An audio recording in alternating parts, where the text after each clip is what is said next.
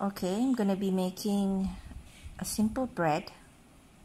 I'm going to mix it using the Aobosi Mixer, but I'm going to be using real time, so there's not going to be any edit or any pause to show you how it gets from this to dough. Okay, I'm going to move over to the mixer. This is using 2 cups of all-purpose flour. So I'm going to start with 1 first. There's not going to be any pause or any edits. Real time. Now I'm going to increase to speed 2.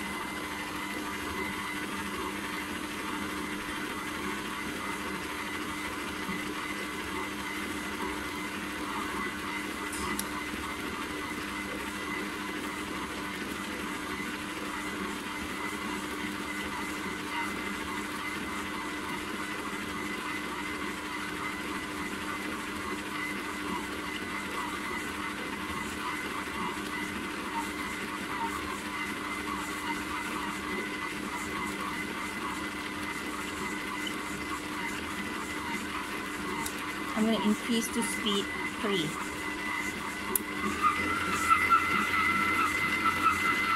It shakes a bit, but it's okay.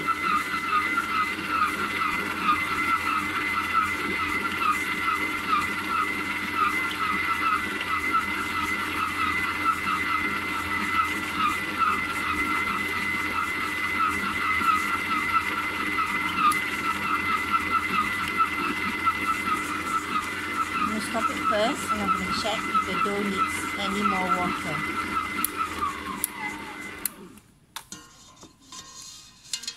It's a bit dry, so I'm going to add a bit of water. Okay, so I just added 1 tablespoon of water. I'm going to start back.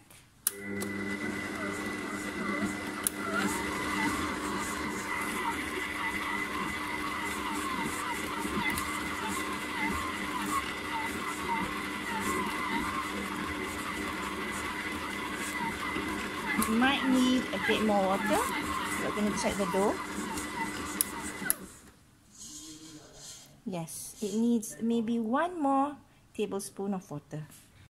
1 tablespoon of water was added. I'm going to start again.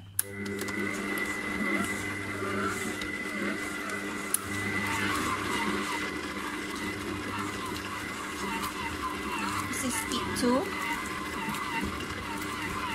I'm going to increase to speed 3. I'm holding the mixer.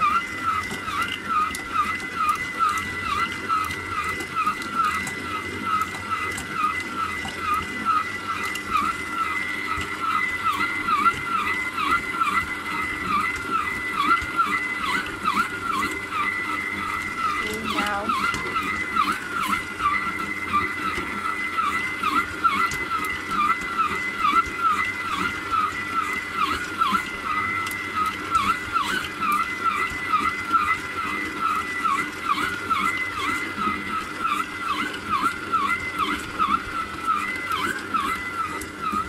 going to go down to 2.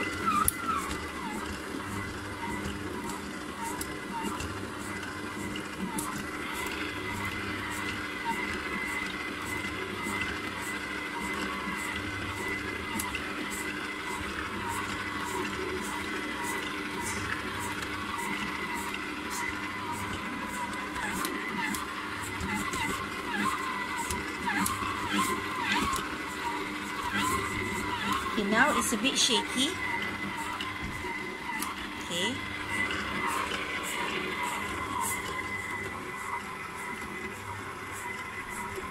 Because the dough is formed and the glutens are developing, so it's a bit shaky. I don't know if you can see it.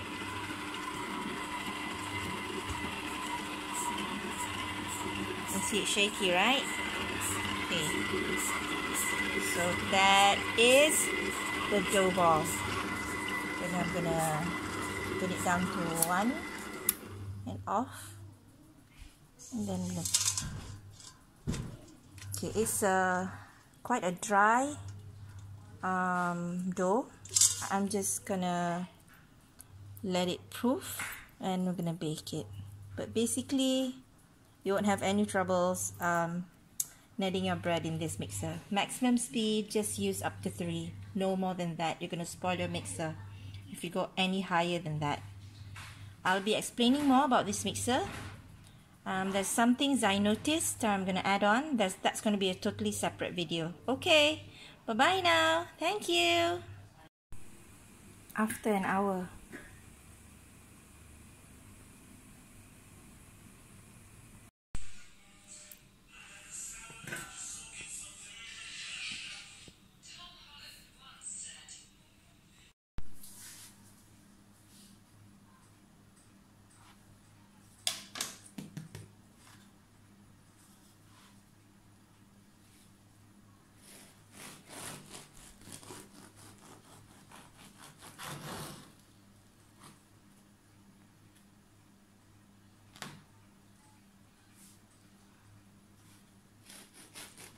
Lagi cantik.